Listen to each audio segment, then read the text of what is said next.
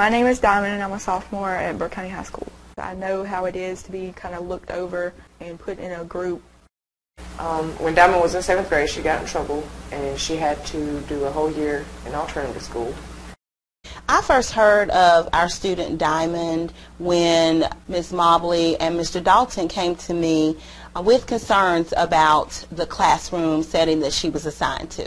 She had a lot of data showing that she was very exceptional in the sense that she had exceeded on several parts of the CRCT. However, she was not placed in advanced courses nor gifted courses due to work ethic and grades, report card grades in the past. Now, there are a lot of different things you can glean from that data all being there on one page. And the fact that we have all the longitudinal data right there, that misconceptions that can be cleared up immediately. Me as an educator, this whole experience with Diamond has been very important. I don't think that she believed that she fit in with the most brilliant students in her school. She does. I think she realizes that now. It wasn't until recently that I was informed Diamond had been at the alternative school, and truly my jaw dropped, because it's not the child that's in my class today. That's not the adult, the young lady, the absolutely glowing prospect of the future that's there.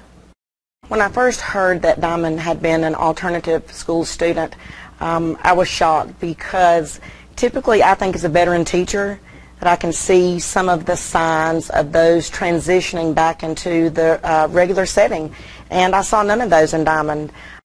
Before 8th grade, I didn't really value education that much because I was more focused on the people around me and their view of education, and I thought, well, if they don't think it's that important, then why should I? I mean, we're all the same. At the beginning of 8th grade, I kind of felt the same way until a teacher I had just gotten there, and if I caught her attention that quickly, then maybe I wasn't the same as them and I shouldn't have the same views as them.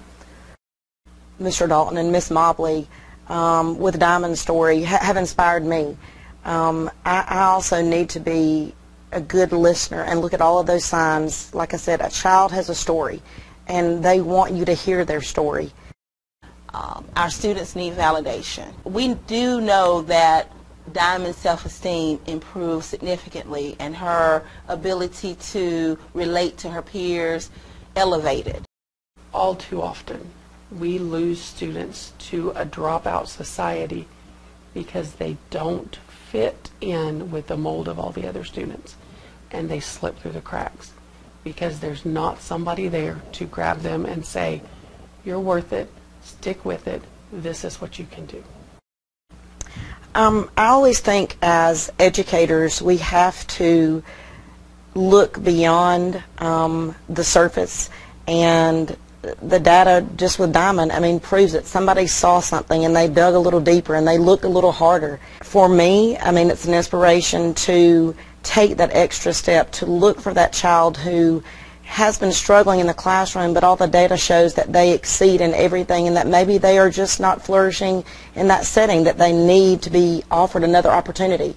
And maybe there could be so many more students like Diamond who need someone, sometimes not just to open the door, but to kick the door down.